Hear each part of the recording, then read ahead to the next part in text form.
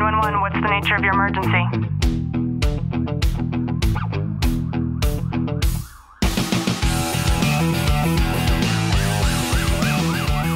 Welcome to Tactical Living by Leo Warriors. I'm your host, Ashley Walton, and I'm here with my co-host and husband, Clint Walton. How are you doing? Today, we're going to discuss a rather sensitive topic, and we're going to talk about suicide, and in particular, its relationship and the increase of suicide rates as it pertains to first responders. And we're going to talk about this in hopes of shedding some light and bringing some awareness to the topic. I was looking it up online, and I read that 163 police officers killed themselves in 2018. And that's astronomical compared to only 143 officers were killed actually in the line of duty. Yeah, I think it was 145 officer line of duty deaths for 2018. But we don't ever think about officers committing suicide. We look at officers as these men and women who are very strong and brave, and they put on this suit of armor literally every day that they go to work. And they never let us see, us, meaning the community, the public that they serve, that there's something going on internally. And I know from being a wife of a police officer for over 11 years, you see things, Clint, in your line of work that most people are not conditioned to see. We're not supposed to see half of the things that first responders see every day. And this could be whether you're a police officer, a firefighter, a medic, you're in the military. You see things that the common populace just don't see. And no one ever really teaches you in how to handle those situations. And a lot of police agencies or any first responder agencies don't have a resource available for any first responder to learn how to deal with those. Yeah, and I know that from researching a little bit that I read, there's only 10% of United States agencies that even offer any kind of suicide prevention programs. And I know for your department and a lot of other departments, there are therapists, and you'll have to talk about that a little bit more, but I know there's like an advisory program in place in case an officer does experience something and feels the need to reach out. Well, in my agency, like many others, we do have a peer support program, but normally that's surrounded with people that you work with on a daily basis. And there's kind of a stigma to saying something to them because, one, it's a fine line of being a mandated reporter and trying to say anything to someone that you actually have a bond where you see them as your brother or sister, where it's almost worrisome that what if they tell somebody else how I'm feeling, or what if they report this to my supervisor and they start judging me on those emotions or feelings. What's the repercussion of that? Like, let's say that you were just venting to one of your partners about just witnessing, I don't know, I can name a million of the most terrible things you see all the time, but let's just go deep and we'll just say a child death. And you were talking to them and they felt the need to report that. And in all rightness, I don't think there's anything wrong with that. When you're a first responder, it's very important to make sure that you're emotionally on your A game, right? So what happens if somebody does report just maybe some concern because you voiced something to them? Well, it all depends. I mean, they might actually refer you out to some type of psychiatrist, or they could actually say you're not fit for duty and take you off work. And, everyone goes, well, this is what you signed up for. Well, I don't think anyone signs up for having to see half the horrific things that we ever do. With that being said, there are professionals out there. Now, if you say something criminal or that you're truthfully going to harm yourself and they believed it, then of course they're going to report it. But just learning how to deal with that, there's not a lot out there. Yeah, absolutely. And there's this fine line between, I think, the macho scenario of somebody wanting to keep everything bottled up versus having some sort of outlet. And I know that for you, Clint, we have a very open line of communication, but even with us, there's this silent line where there are things that you just don't talk about with me. And you do that for my protection. I know that most first responders probably try to do the same thing with protecting their family from those types of visions in their head.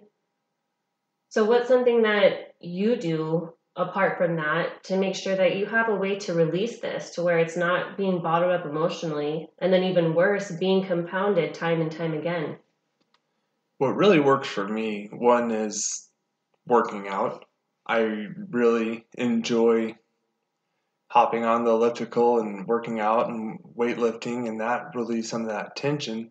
But a lot of the stuff we see, it still comes back, and that doesn't always necessarily deal with it. But having a relationship with someone else who is one of your partners, and you develop that bond to where pretty much you guys have that unwritten rule where you can talk about anything. They've witnessed horrific things, you've witnessed horrific things. Being able to vent those without judgment is so important, because if you just bottle it up, it becomes unbearable at some points. And I know that we've also seen a lot of your friends, a lot of your partners where they don't have that outlet. And in turn, they've decided to turn to other things like alcohol, for example. You have a lot of partners that will invite you to do something after work, and you just politely tell them no, thank you, because you know that that involves going to a bar or hanging out at their house and drinking all night, and that's just not your thing.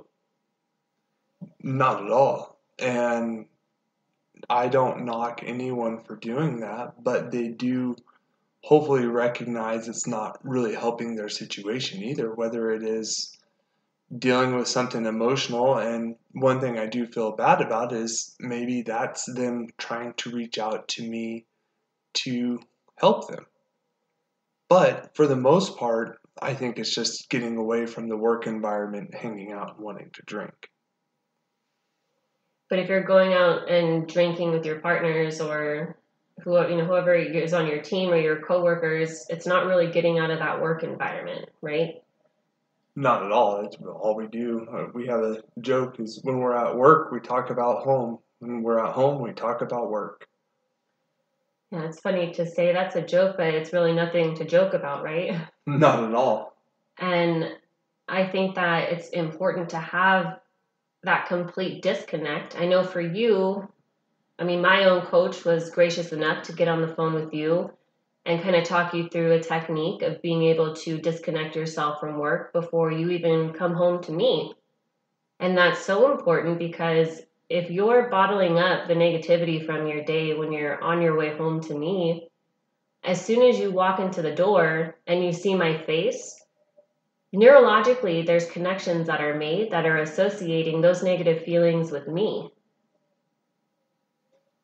And when I recognized that, that was something that I really began to do that deep work on, and try getting my out of my own head on my way home and using that as a decompression time, and those tools that your coach taught me into when I'm home, and being able to separate it but be present with you when I got home. It's important to point that out because I think no matter what profession you're in, I mean, as a police officer, you're an authority figure, but that doesn't mean that you're above emotional feelings. You're still human. And even me doing all the things I do, that doesn't exclude me from needing to have a coach in my own life, somebody who will hold me accountable, somebody that I can air my shit out to when I need to, and to really have that outlet, the things that maybe customarily we don't talk about in our marriage. And it's not that I'm hiding anything from you. It's just when you have somebody in a professional relationship that you're paying for a service with, you tend to talk about different things, and that the dynamics of those conversations are different. Oh, completely. And when you are in an environment where it's a complete judgment-free zone, no matter what you say, it's almost eye-opening on how you truly feel about that situation, whatever it may be. So for anybody that's maybe worried that somebody in their own life might be dealing with some emotional stress that they haven't quite aired out yet, they haven't extended the hand and said that it's okay for somebody to help them, what are some of the things that you've identified that maybe other people can maybe look out for, not only in other people, but in themselves? In recognizing some of my past experiences, as well as a lot of my partner's experiences, I've noticed that, the reckless behaviors or, the withdrawing from any given situation or life in general are two of the biggest signs that we do to handle these situations where, you go home, you sit on the couch, turn on the TV, and just zone out. Zoning out is something that it's healthy to a degree, but you're never dealing with what's truly going on with you. And I know you've had a lot of people reach out to you when something has happened. And I think the best advice would be to try to find some sort of buddy system. You have a really good friend who's a reserve officer, and you guys make sure that you go outside of your work element completely and you do things to disconnect where you can air anything that you need to and get anything off your chest, whether it's work related or anything you're dealing with at home, or how any of the two relate to one another. And I know that's been really beneficial for you. Oh, it most definitely has been. It's been something that our friendship has grown more and more to where him and I can talk about pretty much anything, and there's really no filter to it because it's something I know he's been through a lot too and has seen and experienced what I have in different degrees.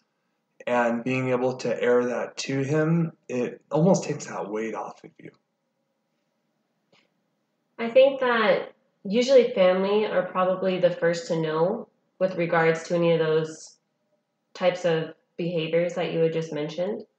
I know if you were acting reckless or maybe withdrawing or not talking to me as much, there's been a time where I told you like, hey, go hop on a date with your friend because I think you just need an escape, an exit. You need to have that filter to where you can have somebody to air it all out with and then come back home to me the way that you're supposed to be with me. And what's really cool about those experiences is sometimes we don't even talk about anything relevant. It's just being in that environment that's not your regular one, and you just kind of talk about what you really enjoy, like whether it's coffee or fishing or riding horses. It's just having that outlet to go out and do something out of the ordinary. And it's important to have that whether you're a first responder or not. We all live in a day and age where it's just getting more and more difficult every single day. And for us to be able to shift gears a little bit, plan a vacation, plan a day trip, get out into nature.